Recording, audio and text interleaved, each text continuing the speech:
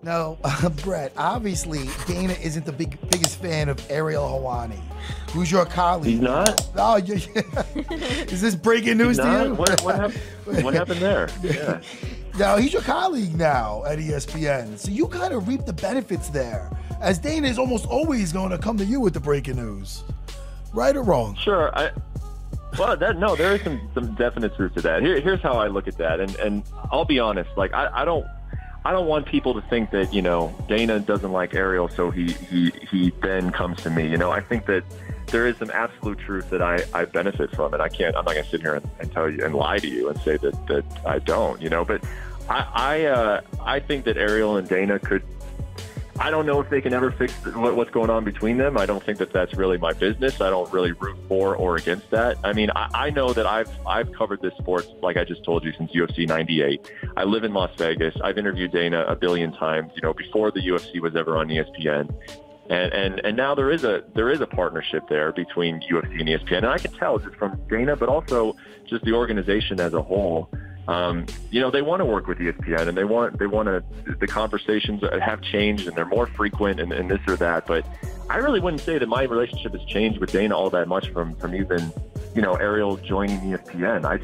I want to have a relationship with Dana White and with any source really that is completely independent of any other journalist out there. And while I will acknowledge that Dana's and Ariel's beef, I guess, is probably good for me, I don't really look at it that way. I as a journalist, I find sources, I cultivate them, I form relationships. I cover this sport, and regardless, I guess, of what else is going on between anybody else. So why do you think you've been able to maintain a good relationship with Dana and the UFC as opposed to the friction between Dana and Ariel? Is it just Ariel? Is it just him and Dana's? They just don't click, or you're just such a good dude? Well, I think it's about. I can tell you're a good dude. Wait, no, but I would say, and Brett, you could agree or disagree with me. There is a certain thing called embargo that I think fans have to realize sometimes too. They spend a lot of money on advertising and things like that, and then if you break a story, it's like ruin somebody's surprise party. You know what I mean? So I don't know if that was a big part of it, but Brett, do you agree or disagree? It's kind of sometimes it's an embargo issue. No, I don't. Embargoes are kind of a weird thing, I mean, so here's the thing. Because breaking a story or not break a story, or how does that work? If someone comes to me with a story that I had no idea was going to happen, I'm sitting in my pajamas in my home office, and I have not done, any work or any kind of conversations about a particular thing, right? And someone comes to me and says, "Hey, this is going to happen. We want you to know about it, but we don't want you to write it right now. Because for whatever reason, like maybe it's not completely finished, or there's still kind of some leeway where it could fall apart, or with the situation you just brought up of maybe there's some marketing into it. Yeah. Here's the information, but don't write it yet. If I knew nothing about it, then I can't just turn around and say, "Oh, I'm running with this right now." I don't think that that's being ethical. But if I hear about something and I make some phone calls and I find out that it's true, and someone says, "Hey, we have this planned, or we're gonna do this or that, and we would prefer you not hold it," I'm probably not going to hold it, because that's not journalism either. Sure. So that's how embargo is. Sometimes in this industry, someone comes to you with something that you didn't know anything about, and I think at that point, you can't just run with it. But right. If I'm tracking down a story, or if I'm finding something that maybe someone doesn't want out there, or whatever, if I get the story and it's accurate, and someone's asking me not to run it, but I have it on my own, then I'm going to run it. That's how it works. But do you reach out to Dana when you have an idea if it might be happening, or no? Is that one of the phone calls you make? Or?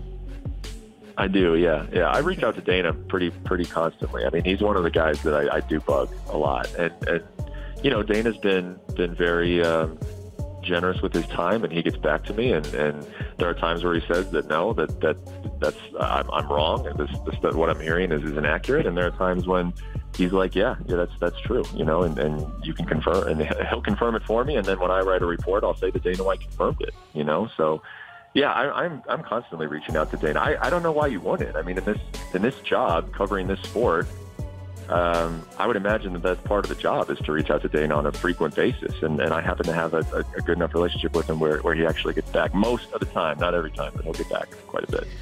Brett, it's really interesting and kind of awesome to talk to you because we're getting a different perspective that the fans, I think you can kind of let people know how difficult or how intricate being a journalist is, just in sports in general. And with journalism, there's times where certain stories are opinion pieces and certain stories are factual pieces.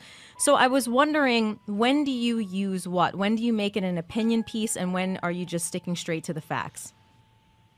Yeah, that's an interesting question because for a long time at ESPN, I was the only person who was really putting together content on MMA. So I kind of had to do both. I mean, I would say the thing about that is you have to do one or the other, and you have to make it very clear which one you're doing. You know, you can't blur the two. So, you know, I tend to kind of stay on the straight and narrow. That's just more my style. I like to just present people the facts and, you know, let them come to the conclusions themselves. But I mean, I have opinions, of course. I mean, I've covered the sport for a while now, and so yeah, if I have an opinion, I'll write it. And ESPN is great about, you know, not really forcing me to. If I don't have an opinion on something, they're not like, well, hey, make one up because we need something right now.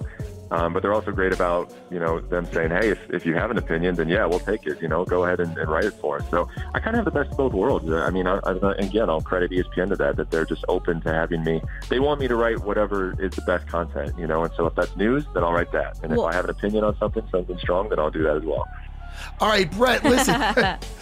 Brett, anything else to tell the fans about the great Brett Okamoto?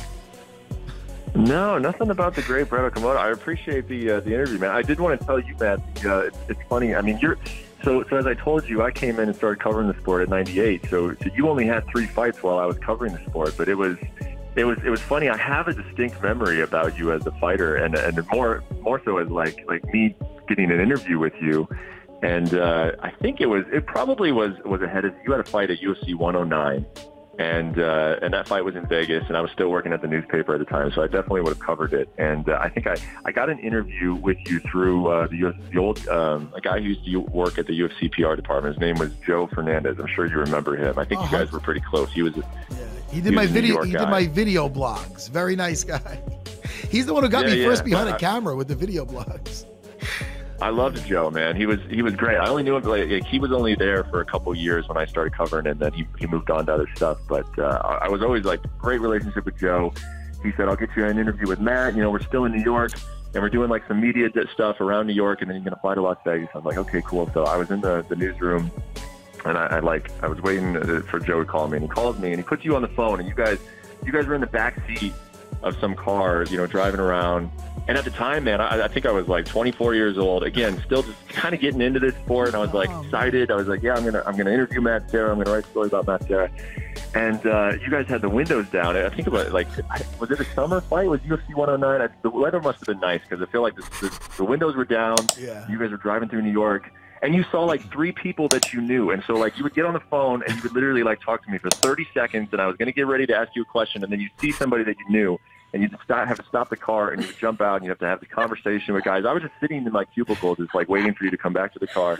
You came back to the car, the whole thing would repeat itself. And then like at the end, you were just like, all right, bro, I got to go. Yeah, good talking to you. I didn't even get to write a story about you that week. I don't say that to put you on the spot, but I never forgot that, man. Oh, my God. Did you think that was a funny interview. Did you think I was a prick? Because I definitely wasn't mean-spirited. No. No, it wasn't mean-spirited at all. I just figured you were like the mayor of New York, man, riding around the back of the car, and you saw like, 15 people that you saw. I was like, Matt, and your personality, man. You see a guy that you see on the side of the street. You're not just going to drive by him. You're going to get out of the car and go talk to him, right? You're that kind of guy. Yeah. My personality, my ADD. It could be one of the. It could be one or the other. But Brett, I want to formally apologize for that. And for this interview. No, I'm only kidding. Great. This was fun. All is forgiven. Hey, man. Brett, so much fun. Hey, listen, you're in New York. Stop in the studio, man. We'd love to have you in to hang out with us. Yeah, that sounds great. Thanks for having me, guys. All right, Brett. Thank you so much, man. Take care. The great Brett Okamoto. What a nice guy. He's really good. You know, I enjoyed that, man. He is really good. Seriously, I'm not just saying that because he's on the show. Like, that's... You're not just... Listen, stop kissing his ass. He's all right. He heard enough. We already know that you're trying to get out over in that ESPN spot. I'm sorry, Phoenix. I'm sorry. Why can I Listen, you get on me, I get on you. That's why we're friends. Why do I have to attack you? I'm so happy makes you feel better. I mean, during that interview, you probably saw your cauliflower pizza guy. You have to jump out. You have to yeah. I've never had that. Yeah. I have never had that, and I need to try it. Don't get me started. We'll lose listeners because I've been talking about it. Say you feel like you're already the king of the division. I feel like most people would then respond, well, what about Khabib? Undefeated, he's the champion. What do you mean when you say king? Khabib, I already slapped him in his face. I already told you guys that. So it's like you're gonna just, and I beat Conor before him, quicker than him, easier than him, and then he's just gonna ignore that and just act like whatever. He's a little big-headed right now, you know. So I'm just like, whatever. I don't need to fight him anyways because I already got a victory over him. So it's like he's just gonna hide out and play champ and act like a good guy and fucking Mr. fucking humble fucking Khabib. I'm like, I'm not buying that shit. I don't need to sit around here and fucking chase nobody. Maybe need new chases. They gotta come this way. So I'm gonna retire that vision as champ and slap both Conor and Khabib. So how did that make anybody a winner?